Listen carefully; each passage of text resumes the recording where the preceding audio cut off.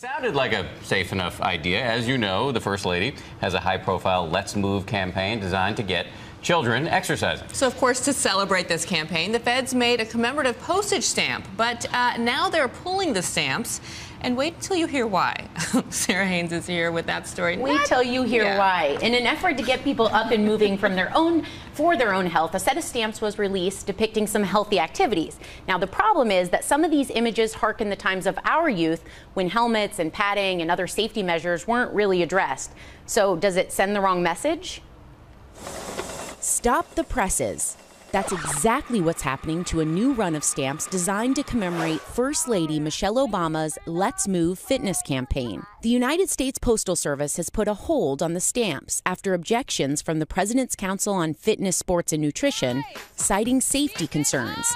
The two councils that advised Ms. Obama didn't like them. The Postal Service said, okay, well, we'll just redo them. The stamps in question, this one of a swimmer doing a cannonball, was seen as unsafe because some swimming pools don't allow such dives. There's also this one of a boy on a skateboard without knee pads, and another showing a youngster doing a headstand without a helmet. Some are calling the decision to mark the stamps return to sender an overreaction. I think that's crazy. The children do all these things. Meanwhile, bloggers have been pointing out that the soccer player isn't wearing protective pads and the batter is swinging sans helmet. But it could have been worse. Artist Michael Depeche tweeted his spoofs of rejected ideas like swimming with sharks and a young boy engulfed in flames. While this batch of postage has been canceled, in a statement, the Postal Service says the Let's Move stamps aren't licked just yet. The U.S. Postal Service is continuing to develop plans regarding a fitness-themed stamp series.